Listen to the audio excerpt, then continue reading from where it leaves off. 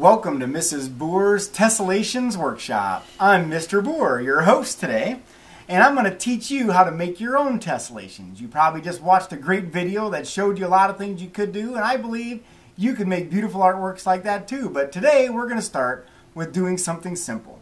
You can make these many different ways, but what I'm going to tell you to do today, we're going to use a ruler, a pencil, and a scissors. And today I might actually use a pen just so you can see easier what I'm doing. But basically what we're going to do, if you look down over here, is we can either cut a triangle, which would be an equilateral triangle because it has to have equal sides, or a square. Today I'm going to cut out a square out of this piece of paper right here. Now, you don't want to watch me cutting, so I'm going to just start with a square.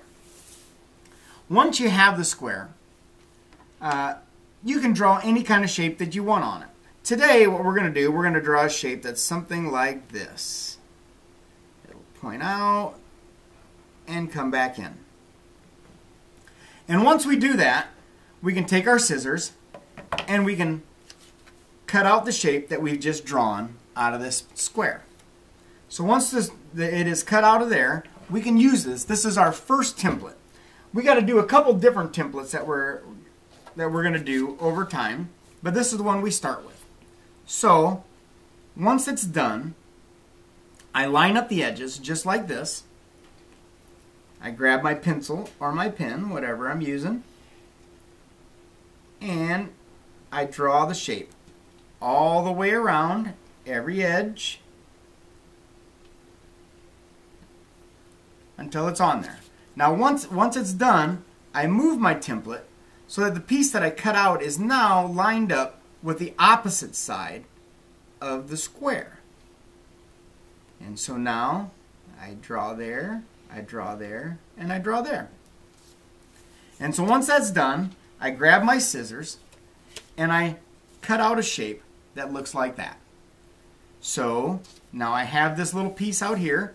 If you'll look at this, it no longer looks like a square, but it's actually the exact same area. The amazing thing about geometry, I cut out exactly what I had on this side and I put it on this side.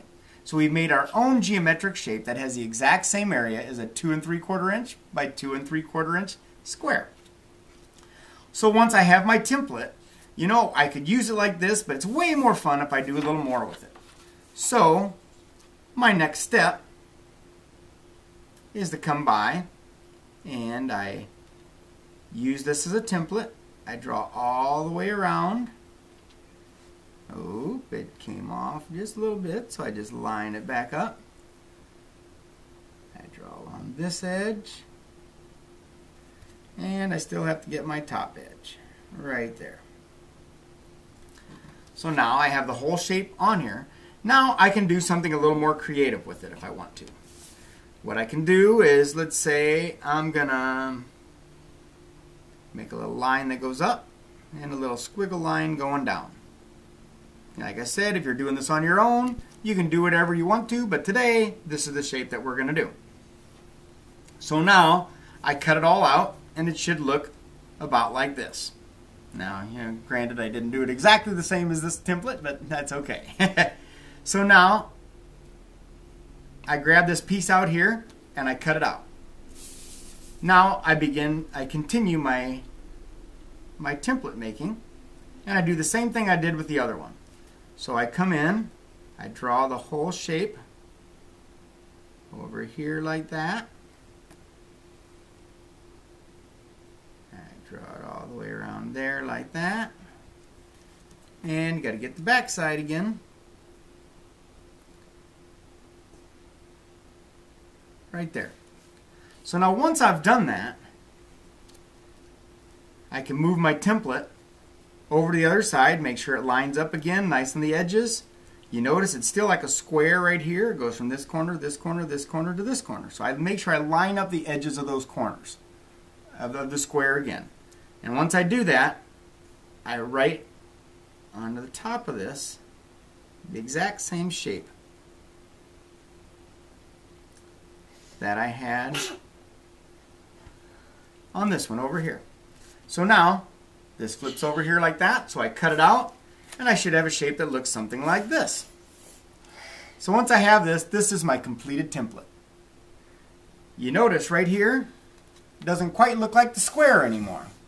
However, even though it doesn't look like the square anymore, it's still the same area. We've cut out this part here, put it on the front, we've cut out this part here, and put it on the top. So now I have my template and it's ready to create my own artwork using my own created geometric shape. And so what I do is I come on here and I keep drawing, and I'll put this all over. I'm going to draw kind of quick so it might not look really good. Usually I'm going to take a little more time with it. But for the sake of this video, I'm going to make it really quick. I draw the shape, I get it on the page. You'll notice that right now, this side of my template should always line up. And so I can add on another shape like this. Put it all on there. And then you'll notice that it also lines up on the top because that's the way we made our template. And now our tessellation is a repeating pattern that goes over the page. Kind of like this. Now, I'll show you the one I took my time with a little bit more. And it's going to look a little more like this. As you continue the project, you're going to find that this tessellation continues the pattern all over your page. And once it does, now you can do different things that you want to do with it.